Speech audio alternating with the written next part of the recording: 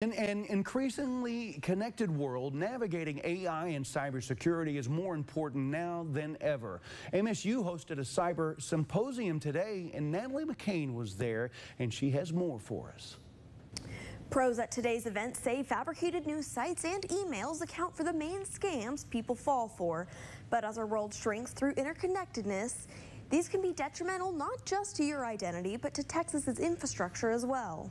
In an increasingly intertwined digital world, you're not just in Wichita Falls. You're in Wichita Falls, but part of a bigger global network. Everything's connected together. Staying vigilant is more important now than ever. Cybersecurity pros like Morgan Wright say security breaches don't just affect individuals. 5 or 10 years ago, we would be talking about, oh, if your password gets out or if your credit card gets out, might be some identity theft. No, it's about power.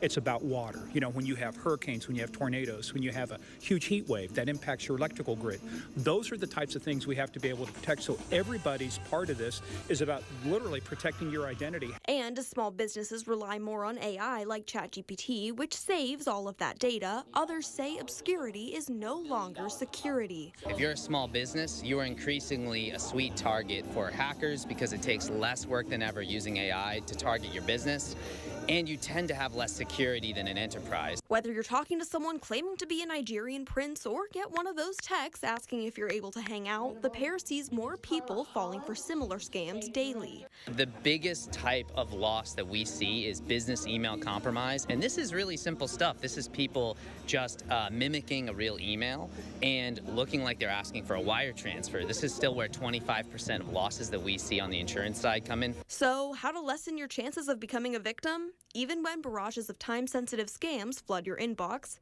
just take a step back. Slowing down, taking your time and realizing, did I ask for this information? Did I ask for this PDF? Do I really have to open it? You know, don't fall for these text messages where they go, hi, is this so-and-so?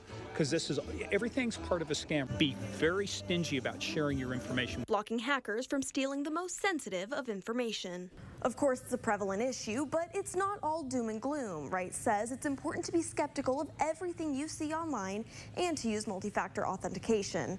And if you want to go the extra mile, cyber insurance is available to protect overlooked security gaps. For more on that, visit the story on our website. So much good advice right here. Okay, Natalie, thank you so much.